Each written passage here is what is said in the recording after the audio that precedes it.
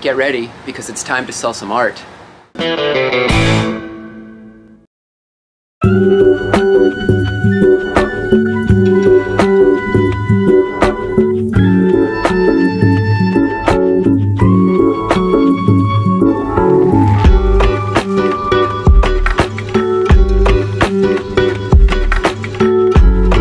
This weekend I'm going to be exhibiting in the Boca Raton Fine Art Show, and I know I have a lot of new subscribers here, so first of all, thank you and welcome.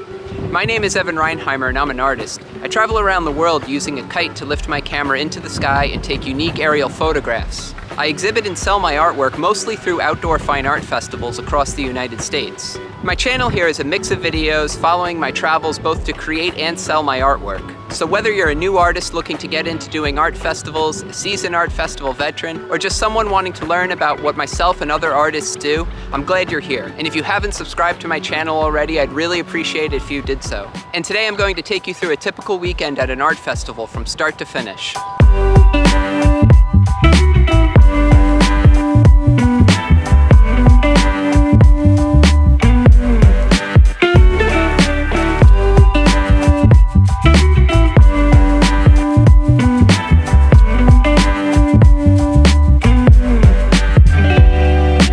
There's so much that goes into exhibiting in an art festival that most people don't even realize. And of course, creating our art is really only the first step of that. So it all kind of starts 6 months ahead of the art festival when I apply to exhibit in the show. That in itself is a whole process that I'll cover in another video. Once accepted to exhibit, you'll get information about check-in and setup. And if you're lucky, setup is the day before the show opens, and if not, it's super early in the morning on the first day of the show. Sometimes you'll be able to pull right up to your spot, unload and set up, but more often than not, you're going to need to unload and then go park and come back to set up. Sometimes you'll have to dolly all your stuff from your vehicle to your booth space, so it's important to have a good dolly or cart. I have one like this, and it's a good all-purpose cart, so I'll put a link to that in the description of the video if you want to check this one out. Once I'm all set up, if setup was the day before the show, I'll head back to my hotel or back home if I'm lucky enough to be doing a show that's close to home, have a healthy meal and relax. A good night's sleep is really important for me because I get crabby when I'm tired, and that can really impact my sales. So I want to set myself up as best I can to have a good show, because it's time to sell some art.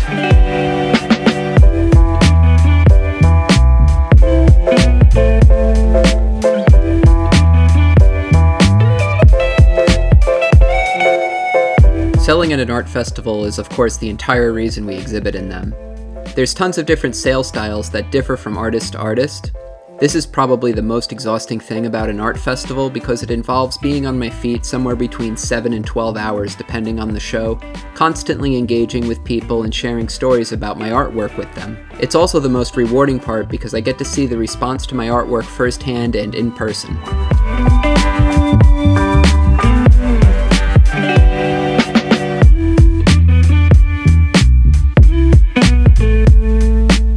At the end of the show, of course, you have to pack up all your stuff and break down your display. And hopefully you'll be packing up a lot less artwork than you brought to the show because you'll have sold a bunch of it during the show. And again, if you're lucky, you'll be able to pull right up to your space and load right into your vehicle, but many times you're going to need to fully break down before you're able to bring your vehicle on site. If you'd like to learn more about designing a good-looking art festival booth, here's an older video I made with some tips on how to improve your display.